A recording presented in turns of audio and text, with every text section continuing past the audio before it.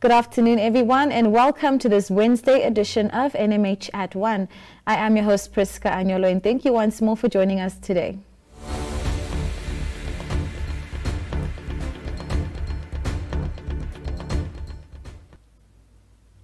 Heading straight into our COVID-19 monitor for today.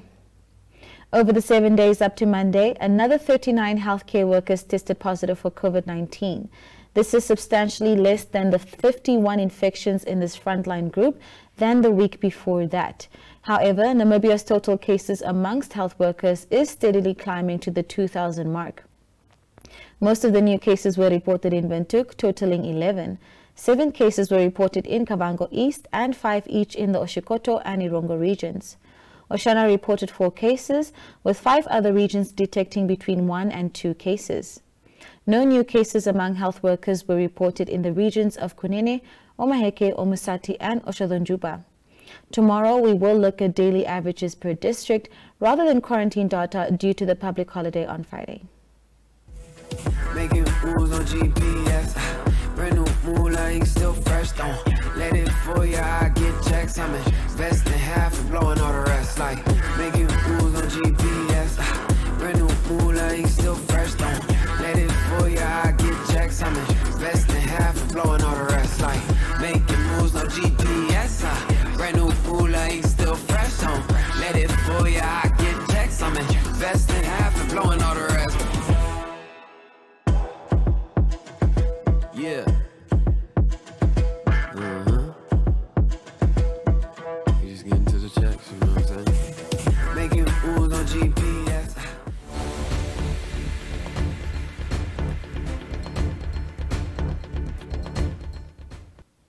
And now for our video news segment. Trade, Industry and SME Development Minister Lucia Ipumbu speaks to the Oshiwarongo business community about the ministry's intervention to review costs, including electricity prices and rates, in a bid to assist small businesses to be able to afford these services. Esther Kamati was there. Various SME and industrial parks, we have a number of them in the region. We are aware of especially those that are idling. We have put in the mode of reviewing the costs that are payable for those facilities. And the NIDA is in an advanced stage of communicating back to the communities the new rates that we were going to look at.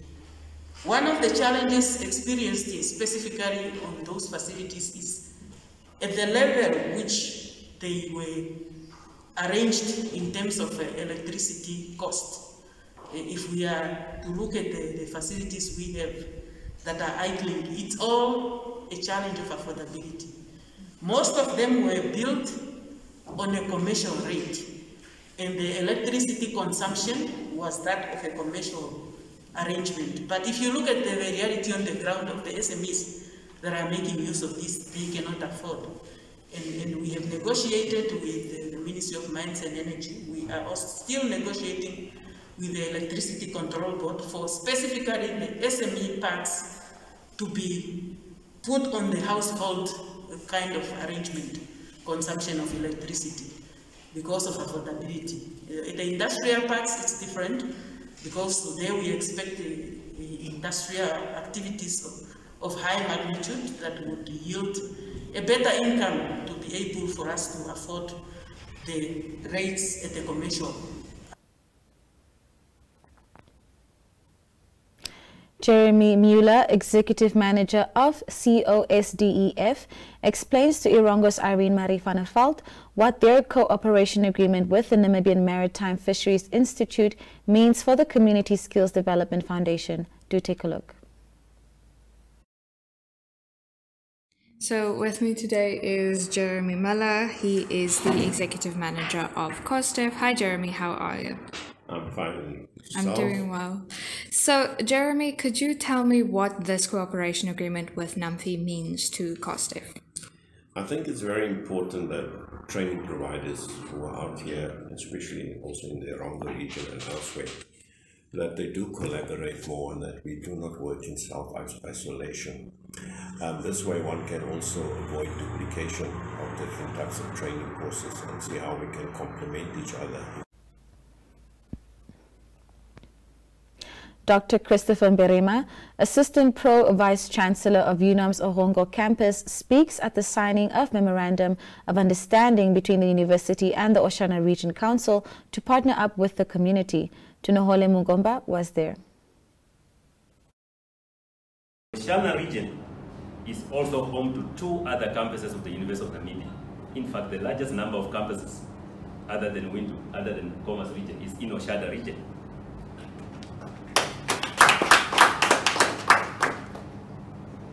These other campuses, namely, as you know, the Hifikepunye Pohamba campus, which focuses on various programs in education, while the JENS campus, which stands for Jose Eduardo dos Santos campus in Ongwediva as well, is home to our prestigious School of Engineering, and it covers various aspects of engineering and graduates many engineers, Namibian graduates, Namibian trained engineers from Ongwediva in Oshana region.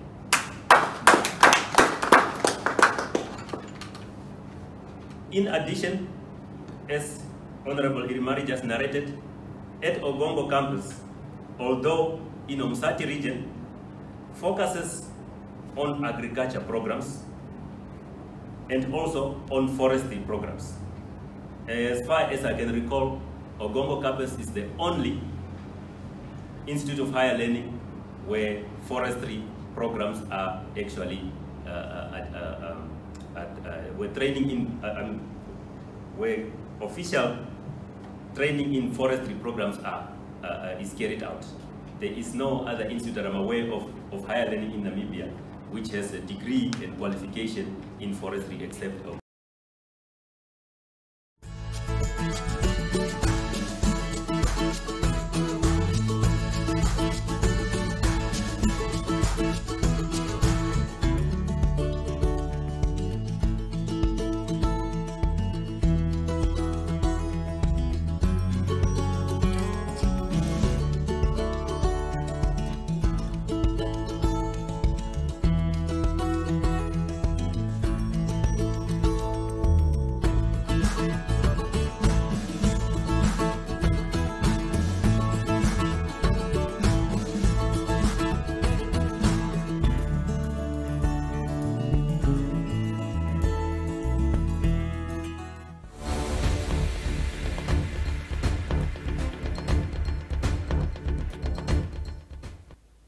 And now we look at the front pages of our Namibian newspaper dailies. Namibian Sun reports that former Attorney General Pendukeni Ivula-Ithana and former Finance Minister Saara Kuugongelwa-Amadhila are unwilling to go on record why they allowed Air Namibia to sign a devastating aircraft lease contract with no exit clause that will cost government billions after Air Namibia's closure.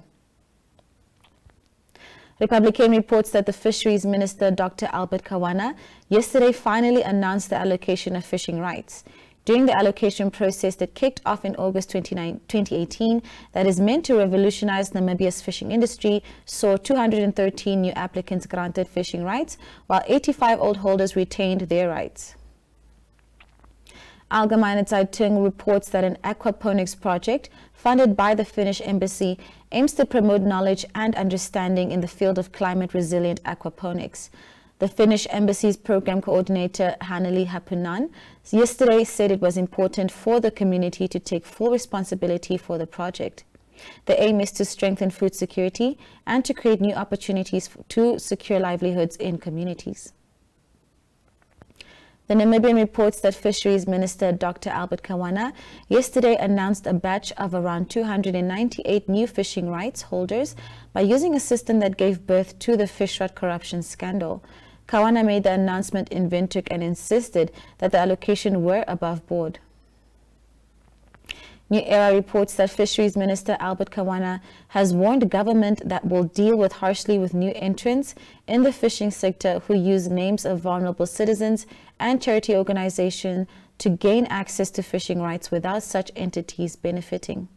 Kawana, who sounded the warning while publicly announcing the outcome of the 2018 fishing rights application process, also was lyrical about his ministry's efforts to transform the sector, which has been plagued by a corruption scandal implicating former cabinet ministers Bernard Esau and Saki Shangala, as well as business people.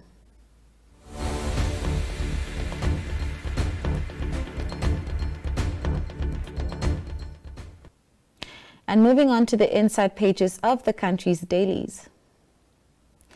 Namibian Sun reports that the latest departure at the National Fishing Corporation of Namibia is that of Company Secretary Josephina Nekongo, who threw in the towel earlier this month and is currently completing her notice period. Republican reports that 3 suspected rhino horn smugglers appeared in Ondangwa Magistrates Court on Monday and were denied bail.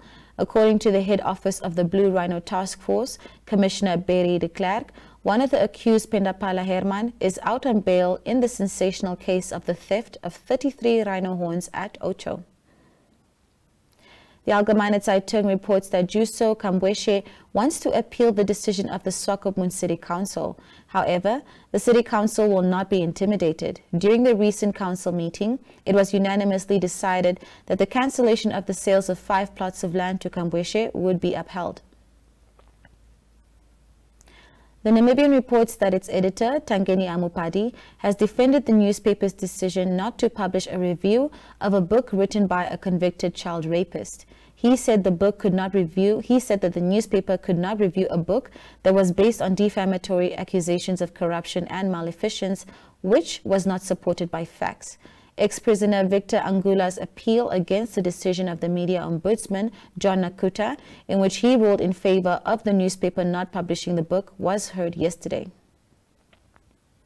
New Era reports that swarms of locusts in the Kavango East and West regions have damaged about 854 hectares of crop fields since the outbreak, the Ministry of Agriculture has said.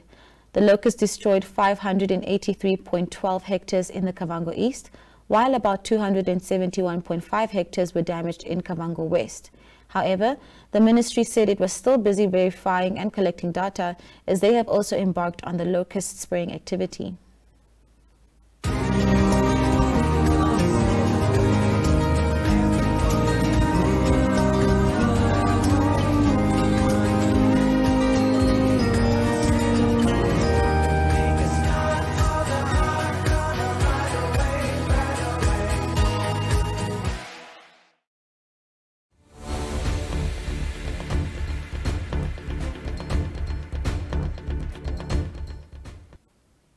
That is it for today. I've been your host, Priska Anyolo, live for NMH at 1, wishing you to have a lovely day ahead and to please stay safe. Do stay tuned for the weather as well.